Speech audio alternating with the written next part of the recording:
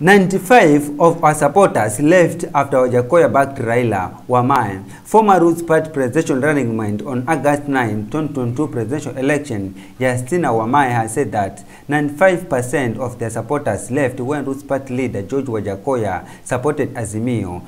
Note that I was not part of the tallying process, but without a doubt, 95% of our followers left when Azimio was supported and Hyena Party mentioned.